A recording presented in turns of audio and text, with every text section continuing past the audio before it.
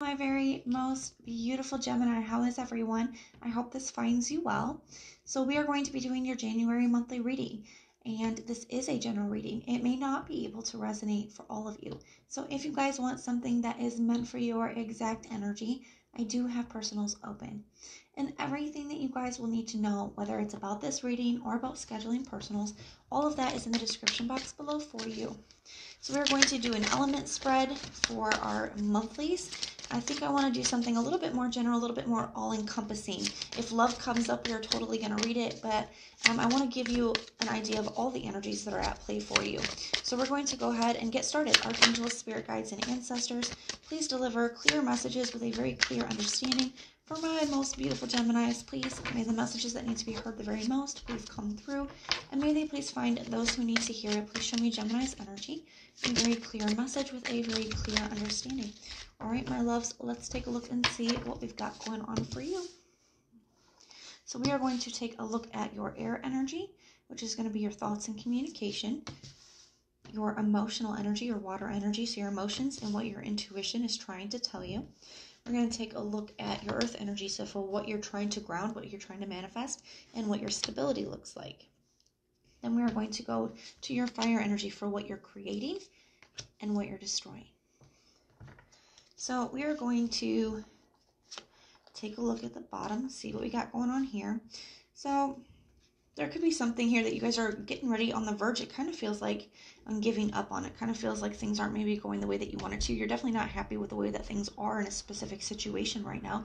Now, these energies can apply to friend, family member, relationships, lovers. I mean, this can be work, however these energies are at play in your life, however it resonates for you. But it does look like there's a situation here that you guys are not happy with that 9 of Cups in the reverse, and you got the 9 of Wands in reverse as well. Now next to it, 2 nines to me is like the almost there kind of energy. So I feel like you guys are almost to a breaking point. You guys are almost to a point of, giving up on something because you're just really not happy with where it's at. They got the 7 of Pentacles in the reverse. Not sure if it's worth it. I'm not sure. That's kind of the energy of the 7 of Pentacles in general. It's asking you, is it worth it? Is it worth the work? 7 of Pentacles in the reverse. I think you're asking yourself that. Is this worth it? So let's go ahead and take a look and see how this is playing out in your life. We have the Moon card in the reverse for your thoughts. I feel like you want more clarity. You want more understanding. You want your path to be more clear. It's like you can kind of see it. You kind of know where you want to go. You kind of, have a path carved out. But like how you're getting there doesn't seem very clear. Whether a specific path is right for you doesn't seem very clear. Is it worth it? That doesn't seem very clear. You could be thinking with communication, we got the 4 of Pentacles, or the 4 of, you have 2 4s here. You have the 4 of Pentacles right here. But you have the 4 of Cups here. That to me can be a little bit, it kind of goes with that 9 of Cups in the reverse energy, that being unsatisfied, not being happy, can be feeling very bored, feeling very restless energy. It's also can be a card of rejecting, okay? It can be a missed opportunity as well. So I feel like in your communication, you're not satisfied with that either. It's like you're not getting what you need out of a situation, or you're not getting what you need. Maybe you guys could be waiting on some kind of communication, waiting on some kind of positive news or something like that here. We're going to clarify these in a moment, but for your emotional energy, we have the Strength in the reverse. So yeah, like I said, getting to a breaking point, getting to a point where you're not sure if you want to continue on. You want to keep putting the work and energy into something. This could be a business. This can be a job, maybe a specific job. It can be a relationship. I feel like you're kind of losing your strength here with this. It's just, I'm not sure if it's worth it. I'm not sure if this is what I want to do. I'm not sure if I want to continue to invest. I don't know how much more I have in me to do that.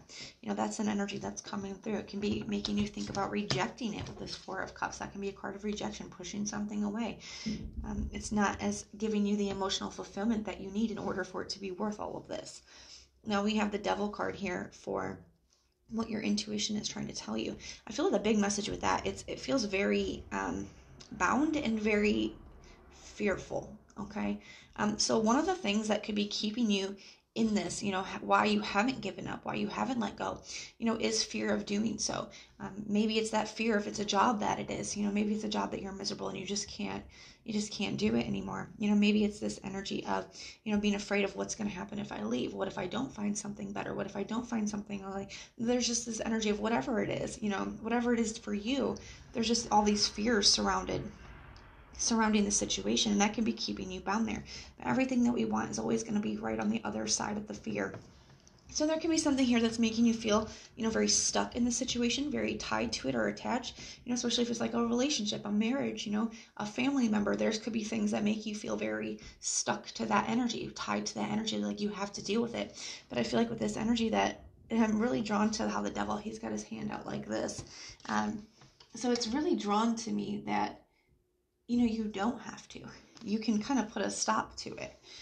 You're not as bound as you think is kind of the energy that's coming through. But we're going to go ahead. I feel like a lot of the things that are keeping you bound is fear. Okay, fear of what, others will think. Fear of what society will think if you, get rid of a family member, if you decide not to be involved. It's just all these different fears. So maybe spending some time asking yourself, why you're continuing to be in a situation that's taking so much from you, whatever it is. Ask yourself, what are the reasons why, and is there fear surrounding that? And taking a really big look at that will, I think, help you process it and help you have a deeper understanding and help maybe get that moon card turned around so you do have some clarity, you do understand things. So we have the Empress here. This is going to be for what you're trying to ground. Yeah, you want abundance. You want to be happy. You want to grow. This is growth. This is abundance in all forms, whether that's love, whether that's, financial growth, and even if it's spiritual growth. There's something here. And I feel like you're holding yourself back. This is what you want, but you're not getting it out of the situation that you keep giving and giving and giving to. So now it's asking yourself, is this worth it? Is it worth it for me to keep getting here? Am I going to get what I want? Am I going to be able to ground this if I keep staying in this situation? There's some things that need to be looked at here. Now, for your stability, we have the Judgment in the reverse. So I feel like it's a decision that needs to be made one way or another, because I do kind of feel like you're in this back and forth energy, and I'm definitely going to want to clear that. But the Judgment card to me sometimes can be a call to action. So this can be saying that you're not taking any action. The angel is coming out of the sky, and he's asking these people to arise.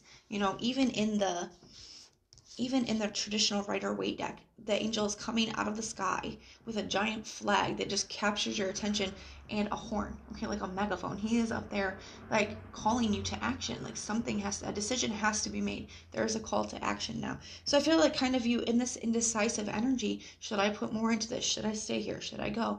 And when your energy split like that, your attention, your energy split like that, you're not gaining any momentum in any direction. I feel like Spirit is calling on you to make a decision, okay? Because at least then, whatever direction you're going, at least you're making, you're gaining momentum. At least you're moving in a certain direction. I feel like that's why your path is so unclear, because you're kind of being torn between two different ones at this time.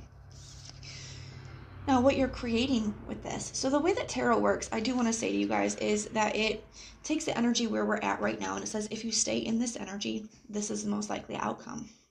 But the whole point of tarot is not so you can see the outcome and be like, oh, there's nothing I can do. No, it's so you can see, okay, this is where I'm at, and this is what I'm doing right now, and this is where that leads. So if I don't like where it leads, I know I have to change something different about where I'm at right now and what I'm doing right now, and then I can have a different outcome. So that's the whole point. So we can see where what we're doing leads us, and if we don't like where it leads us, we can do something different to lead us somewhere else. So where you're at right now in this indecisive energy, not making your decision, going back and forth, it leads to more anxiety, more stress, more sleepless nights, more just being stuck in this energy. If it's money, or if it's, a job, or, a business, or something that has to do with your finances, okay, or home, anything like that. It could be causing you to really hold on to that here. But there's something here where, what you're creating is just more of the same. What is that expression? It's trying to come into my mind, but it's not there fully. If you do what you've always done, you're going to get what you've always got. That's kind of this energy. If you keep in the same energy, this not making a decision, not choosing a path, not taking any action one way or another, it's going to stay very much the same. You holding on to things, you kind of going back and forth, and you being very much stressed and in your head. There's definitely a need here for just making a decision and letting the energy gain momentum one way or another. but we're going to clarify some things. Tell me about the Seven of Pentacles in the reverse. So tell me about the Seven of Pentacles in the reverse. You can be feeling like something has been a waste of your time with that energy as well. Got the Knight of Swords in the reverse and the Nine of Pentacles. So feeling very impatient as well. In a situation, there's something that's not moving as fast as you would like it to with the Knight of Swords in the reverse here. And I feel like you could, some of you, like I said, I feel like you guys could be waiting on some kind of communication. I still feel like that applies for some of you still, with that Knight of Swords in the reverse. Get the Nine of Pentacles though, so there is potential. It is progressing, okay? Going from the Seven of Pentacles to the Nine of Pentacles, there is progress, but it's very slow moving. Pentacles are very slow moving energies, anyways. So I feel like you're getting frustrated as well because something isn't moving as fast as you would like it to. Tell me about this Moon in the reverse. Moon in the reverse energy. So I feel like you are being guided. And I feel like if you guys, this Moon card sometimes can be divine guidance.